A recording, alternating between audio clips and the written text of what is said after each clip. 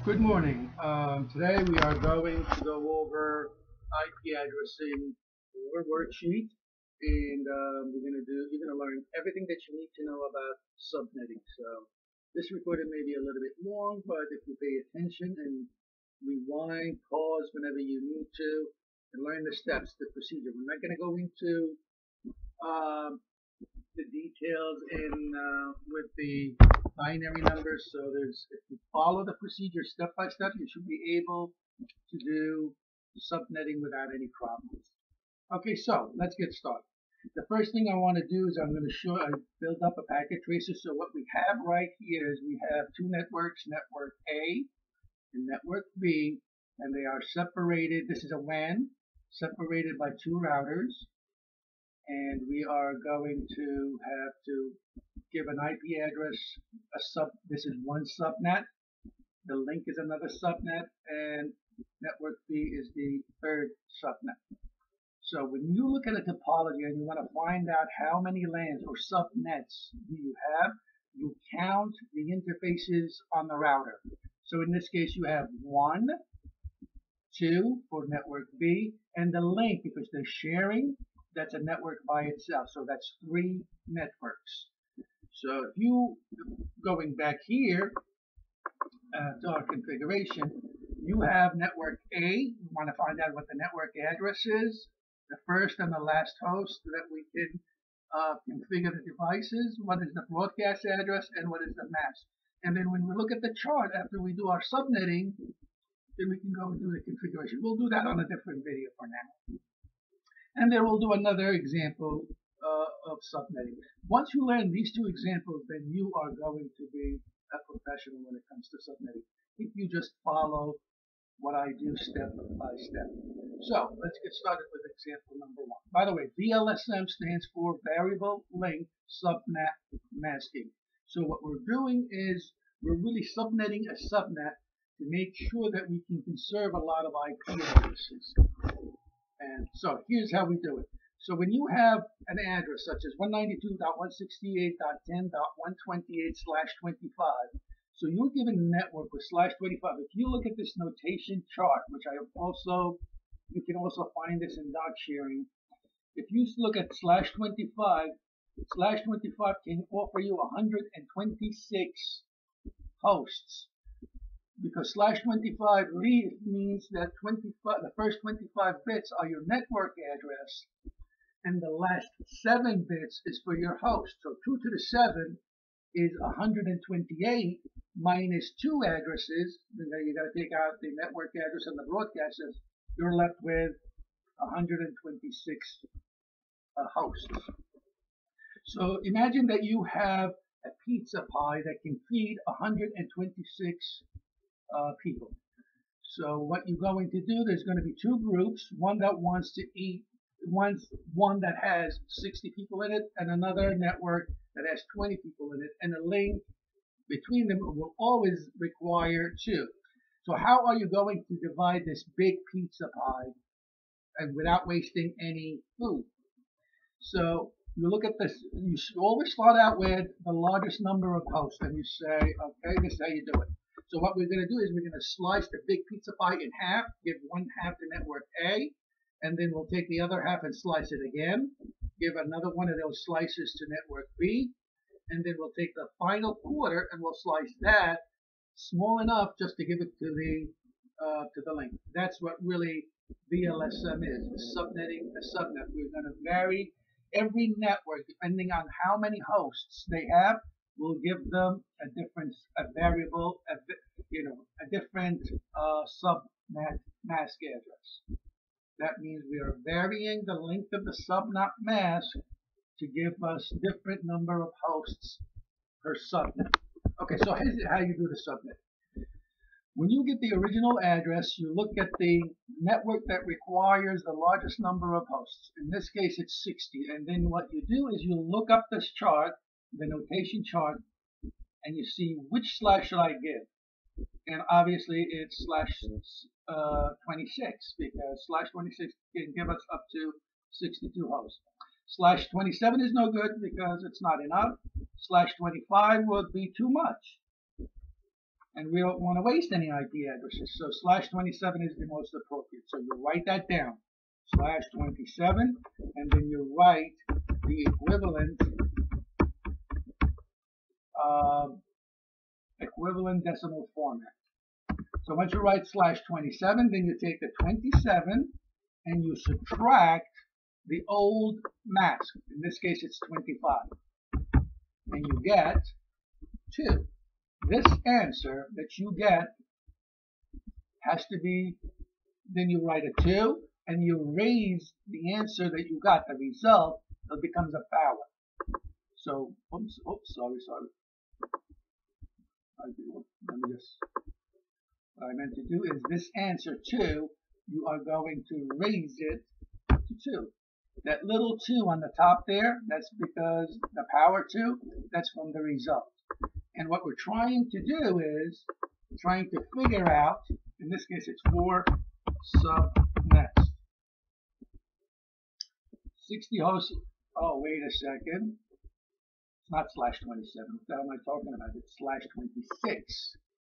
See, I've already made a mistake. So /26, it ends with, I made a mistake already.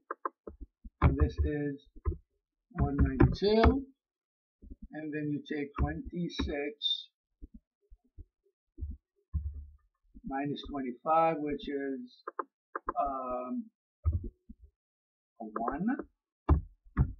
And then 2 to the 1 is 2 subnets.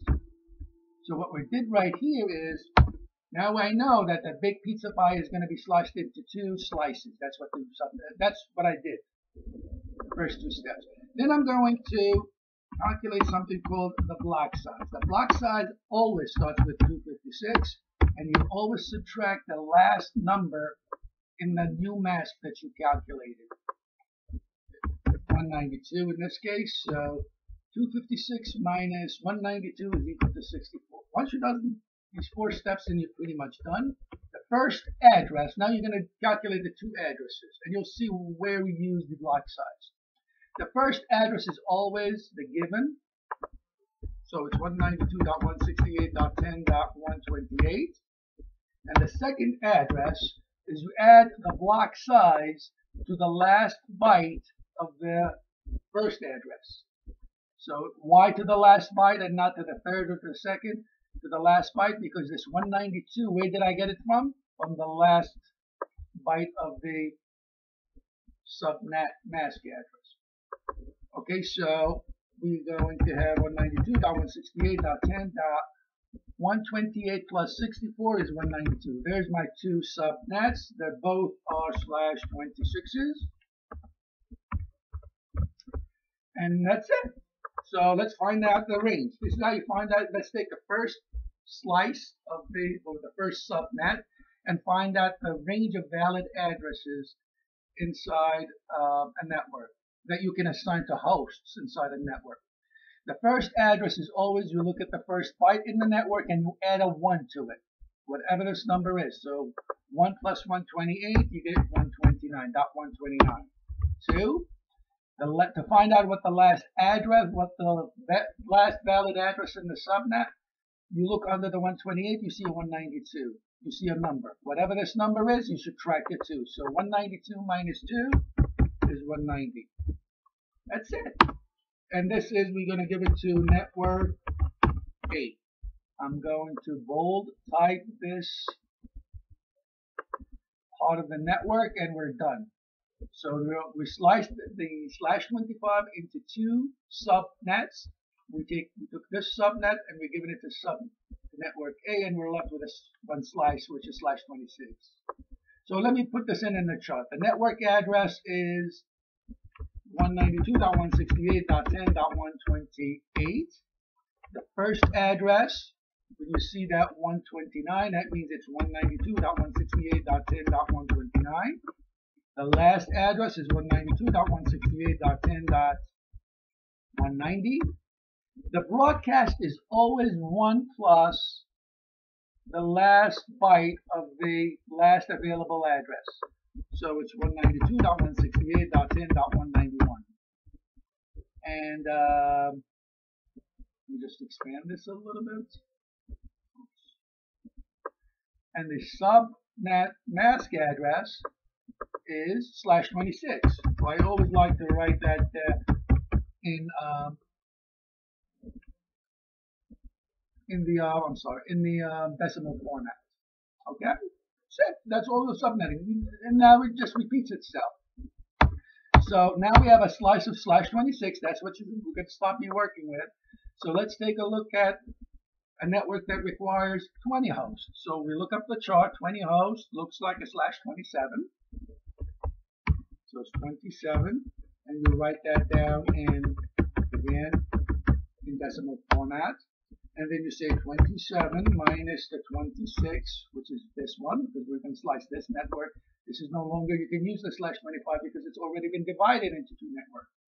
So 27 minus 26, that gives me a 1, and then 2 to the power of 1 is 2 subnets, right? So we're going to break up this slice into another half again. The block size is 256 minus, in this case it's 224, right? 224, which is 32. So let's write down the two networks. It's always the first one is this one, because that's what we're working with now. So it's 192.168.10.192, and now we are going to add 64 to the 192. So 64 plus 192 is 224. There's my two networks, and they're both /27. See how quickly you can do this? You should be able to subnet faster than going to Google and figuring out a subnet mask calculator. You know, you got to be able to do that on a piece of paper without using anything. Quicker than going to the computer and trying to figure it out.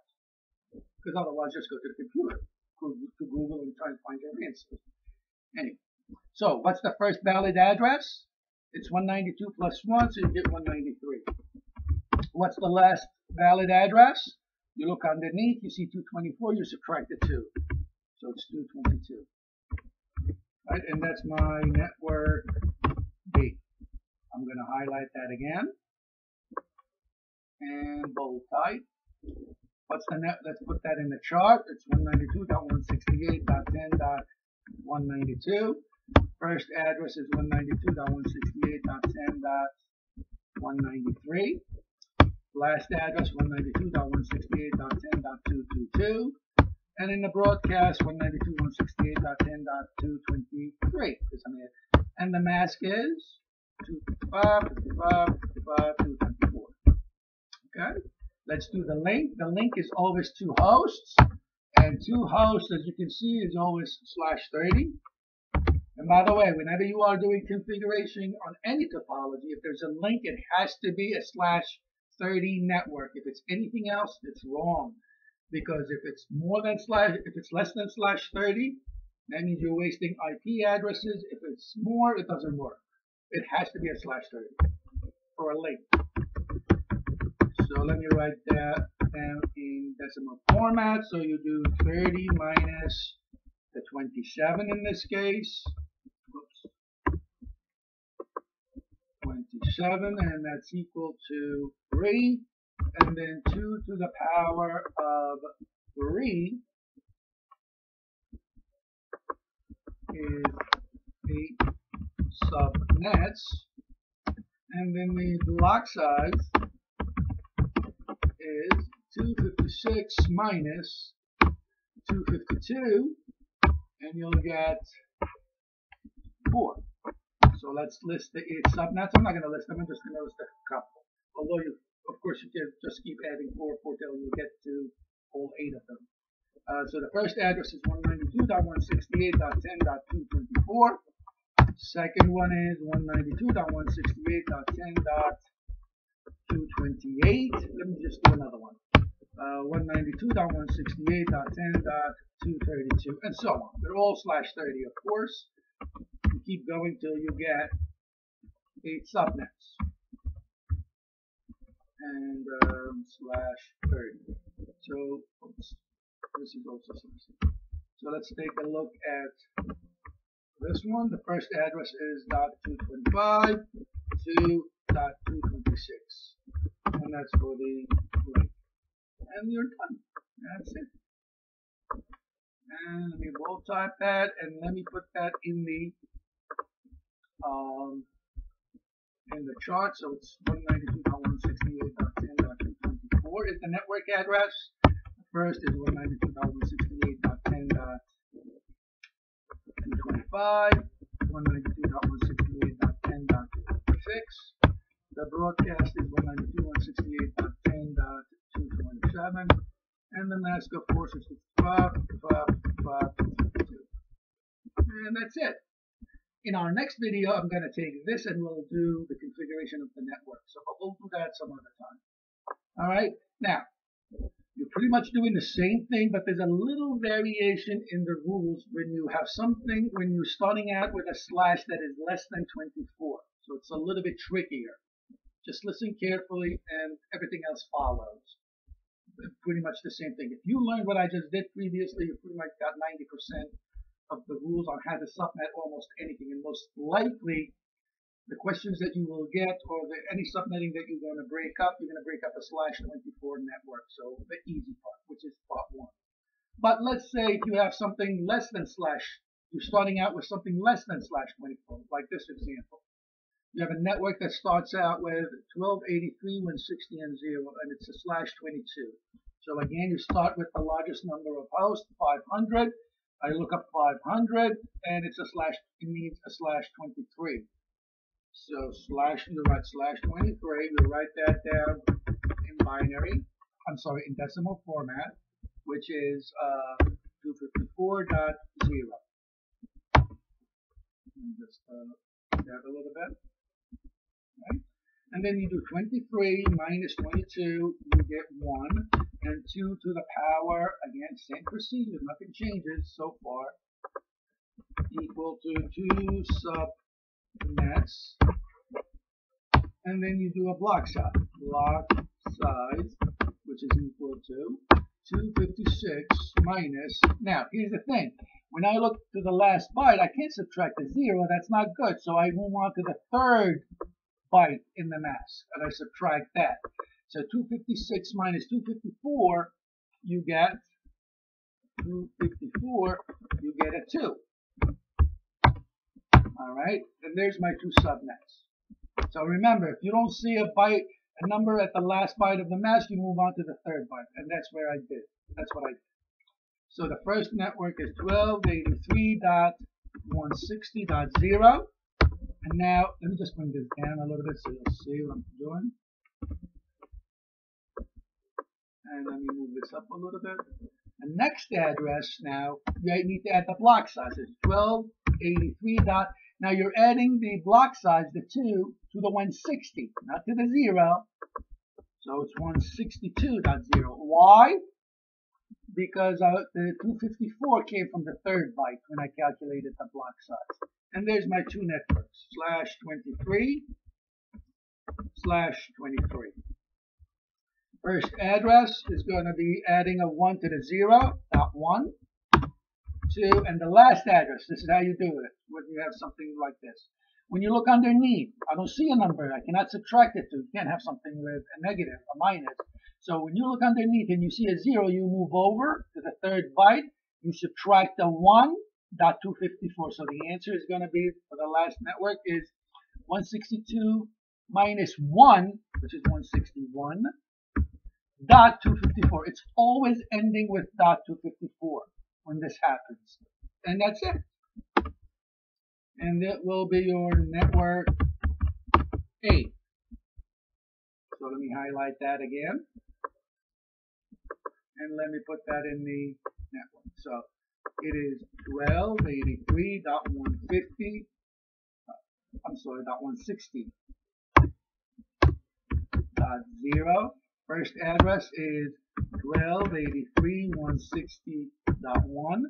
Last address 1283.150. No.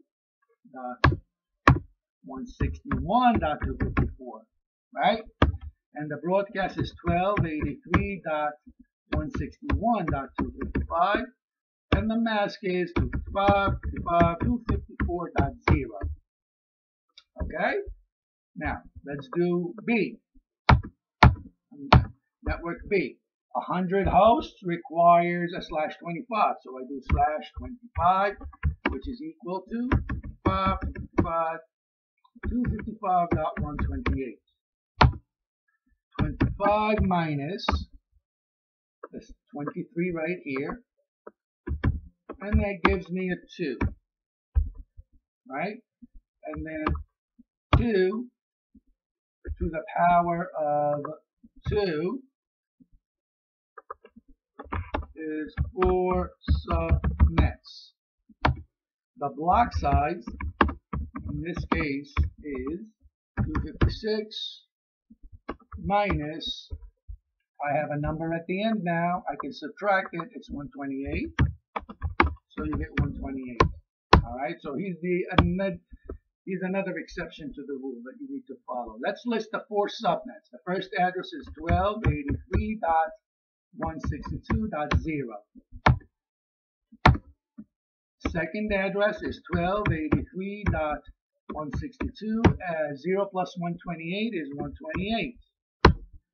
And the third address, 1283. Now here's the problem. If I add another 128 at the end, you're going to get 256. Then you can't have a 256 in a network address. So when this happens, if you add another number and you get something larger than 255, you go to the third byte incremented by 1. It becomes 163.0. So that will be your third. And then you move on to the fourth. That's the exception. 163, and then now you can add a 128 at the end. There's my 4 subnets. That's it. Now you learned everything I had to say. This is 20 slash when it comes to subnetting. /25, /25, /25. So the first address on the top would be .1, 2, 128 minus 120 minus 2 is 126, and that's it. That is my network B. So I'm going to highlight that, and I'm going to pop it into the chart. 162.1. I'm sorry, .62.0. That's the network address. 1283.162.1. The last address is 1283.162.126.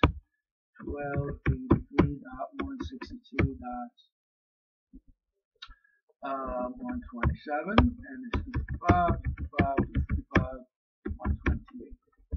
Alright, let's just continue. 60 hosts. Look how fast I'm going to do it. Now I'm going to move a little bit faster. 60 hosts is a /26 from the chart. So /26, which is 55, 55, 55, 192. And 26 minus the 25 is 1. And 2 to the power of 1. Let me bring that back down. Equal to 2 subnets. The block size is 256 minus, in this case it's 192. And now we list the 3 subnets. We're going to start with the next available, although you can slice any of these 3. So it's 1283.162.128 is the first. The second one is going to be 1283.162. Oh, what's the block size? I never calculated it. So 256 minus 192 is 64, right? So 128 plus 64 was going to be 192, right? So those are my 2 networks.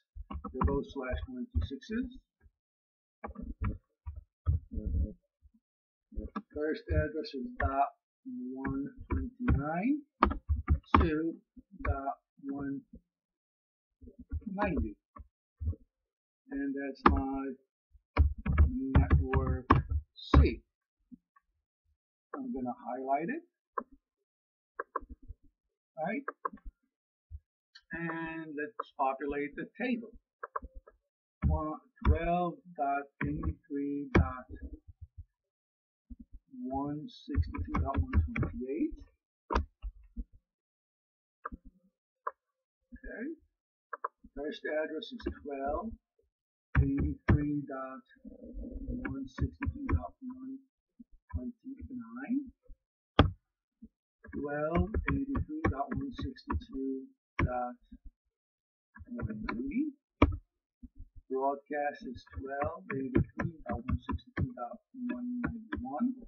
And the mask is 55.55.192. Alright, let's do the three links. Remember, the link is /30, which is 55, 55, 55, 52. And 30 minus 26 in this case. And that gives me 4. And 2 to the power of 4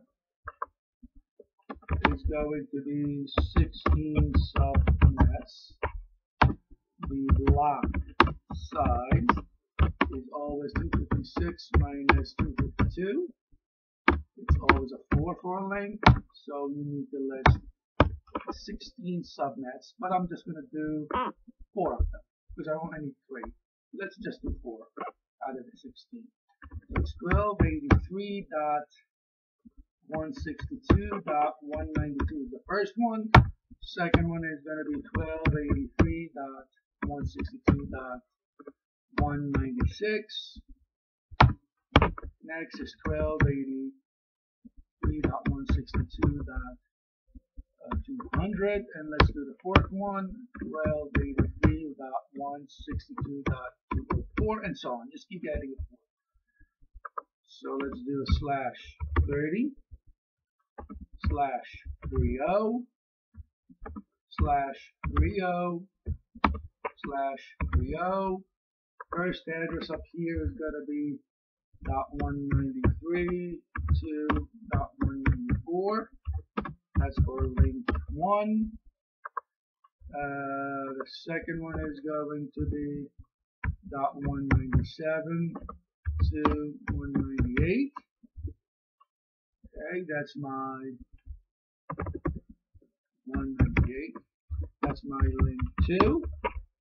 And the third one is going to be .201 to .202.